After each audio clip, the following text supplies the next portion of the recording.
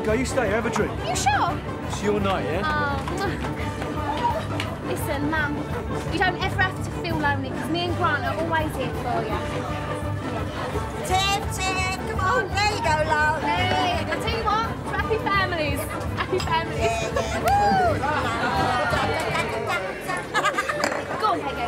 Go on, girl. Here's your teddy bear. And there's a good girl. She lost a teddy bear, that's all. Oh, and thanks for looking after her. You never know, this time next year you might be looking after two of them. What? Me and Tiffany have decided to have another baby.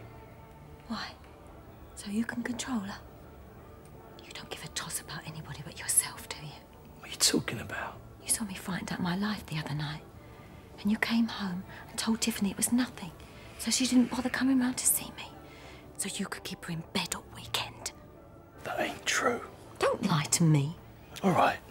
I admit, I never told her how upset you were because the state you're in, you could have said anything. Well, maybe I should tell her before she gets pregnant again. Is that really what you want?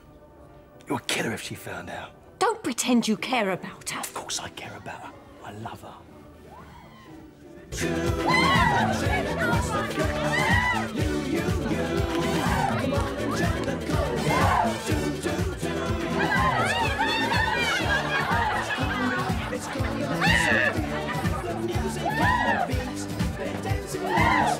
Tiffany is the love of my life. I never knew it till now, but I'm never going to forget it.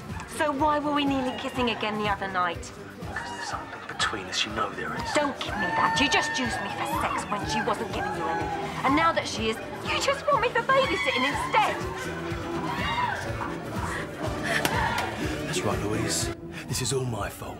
This had nothing to do with you. Now, you go try and explain that to Tiffany. Well, go ahead. I mean, I can't stop you, can I? Well, go on. She's downstairs. I don't want to tell her.